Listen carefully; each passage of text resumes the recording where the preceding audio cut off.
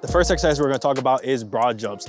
This study did a sample of 27 college track athletes that tested their bilateral broad jump, so that's 2-foot broad jump, and it showed a 60+% correlation to their acceleration sprint times from 5 meters to 30 meters. For the reps and sets, I would do 2 to 4 sets and 4 to 6 reps with about 2 minutes in between every single set, and then maybe 20 to 30 seconds between every single rep. And then I would do this 1 to 2 times per week and try to put these on your acceleration days where you're focusing on your short acceleration sprints. Quick tip for the broad jumps, I would do eccentric broad jumps. So this is where you lower for 3 to 5 seconds on 2 feet. And I'll also do 1-foot eccentric broad jumps where you lower for 3 to 5 seconds and then you explode forward as fast as possible. This is gonna give you even more of a benefit to your acceleration sprints. I do this in a Just Sprint program and people love this exercise. The next exercise is flying 10. So this study showed that flying sprints have high correlation to your max velocity sprint speed, and the goal is to reach the highest amount of velocity that you could possibly reach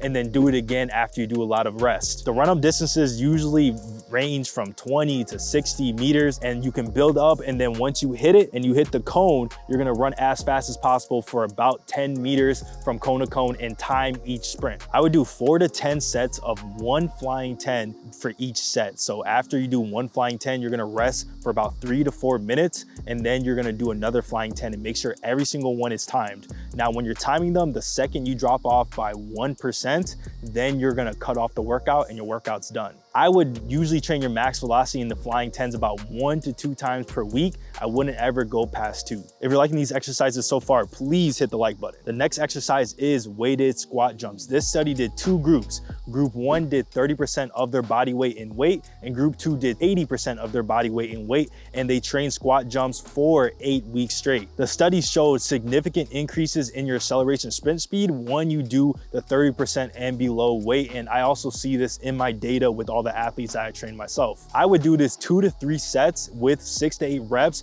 and you can even go to the higher rep range, maybe 8 to 12 reps instead of 6 to 8. But if you're going for max power, we want to stay in that 4 to 8 rep range. It's very good for optimal power. And I would usually do this about 1 to 2 times per week, especially on your acceleration days. Now, a quick tip that you want to know is that you can actually use elastic bands instead of literal weight. What elastic bands do is they give you more resistance at the top, so it's called dynamic loading, and you're also getting more eccentric overload. And eccentric overload is great for your stretch shortening cycle, which we're gonna talk about later in this video. That is the most important thing to your sprint speed. The next exercise is bounds. This study explained that it helped you access the ability to utilize your stretch shortening cycle and your max sprint performance. The study showed that the better the athletes can utilize the stretch shortening cycle, the more the 30 to 50 meter sprint times decreased. And since bounds are one of the best ways to improve the stretch shortening cycle, now we have a recipe for success. For bounding, I would do 3 to 6 sets of 1 to 2 reps. For each rep, you're gonna do 20 to 30 meters worth of distance,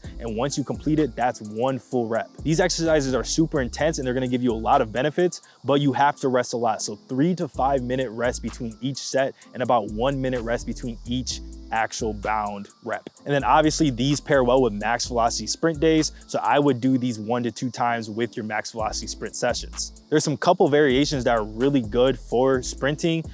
Stuff like lateral bounds are really good for acceleration sprints. Alternating bounds where you go left, left, right, right are really good for acceleration sprints and your max velocity. And speed bounding is the most potent exercise for improving your max velocity sprints. The most controversial, but possibly the most effective exercise is the single leg deadlift. In this study, they did 3 weeks of deadlift training with 3 sets to 7 reps for each leg on the single leg deadlift. At the end of the study, it showed a substantial increase in acceleration sprint speed, vertical jump, and change of direction performance. I would do 2 to 4 sets and 4 to 8 reps for each leg. I would usually go around 40 to 60% of your 1 rep max so you can get more optimal power development. If you don't like deadlifts, tell me in the comments below, what is your favorite lift for improving your speed? If you learned anything in this video, please hit the like button right here. And then also you can check out this video right here where you learn about your mentality for athleticism.